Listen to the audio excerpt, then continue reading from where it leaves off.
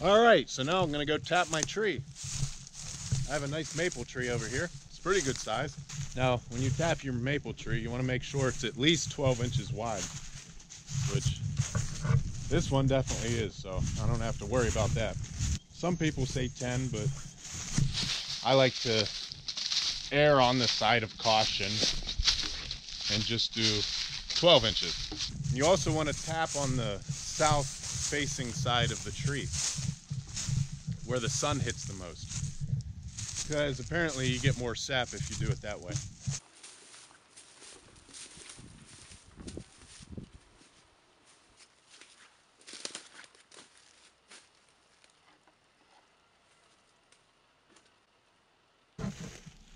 So this is the side that the sun hits mostly, is on this side.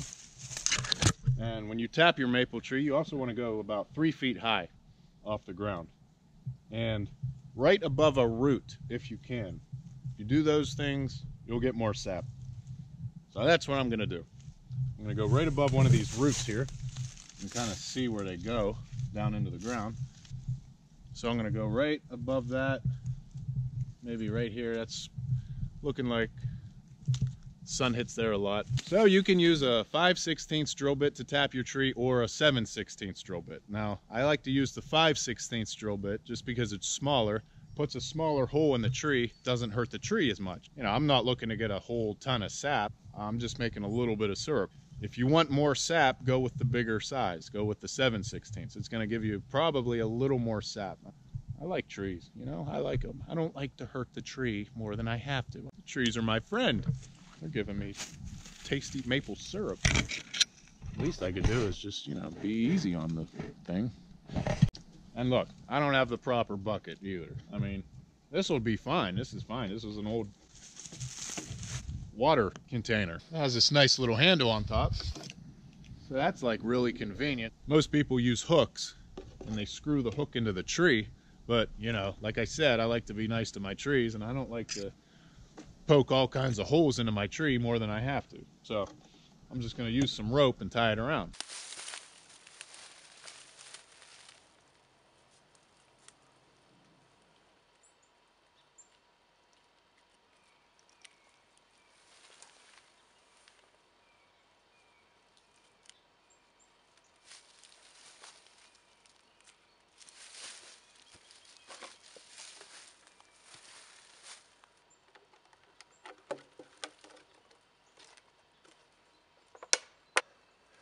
All right, so I'm going to drill my tap hole, and I'm going to drill it at a slight upward angle, just like that, so the sap flows downhill.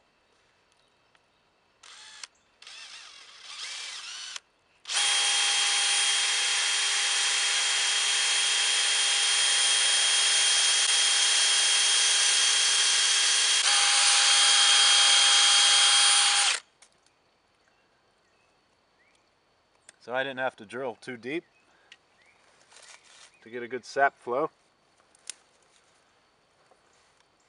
I'm going to get some of that dust out of there. Clear that sawdust out.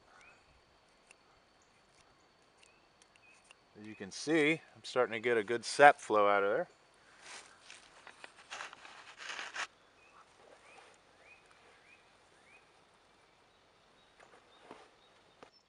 So you can see on my drill bit, I taped it off right here. And at the end of that tape is 1.5 inches. And I didn't even go that far into the tree. I went maybe 1.25 inches.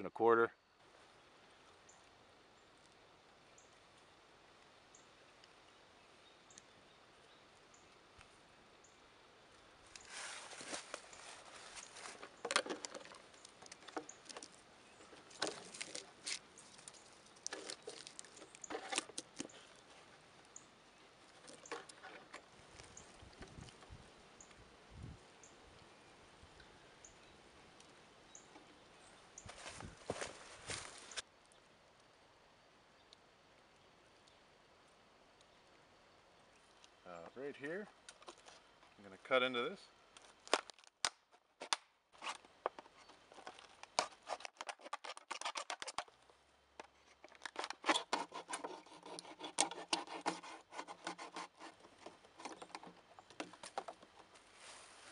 Might tap that spile in there just a little bit.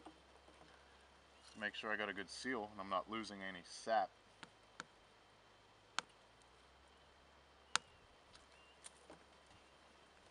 You don't want to tap it in too hard at all, just very lightly. You don't want to slam it home.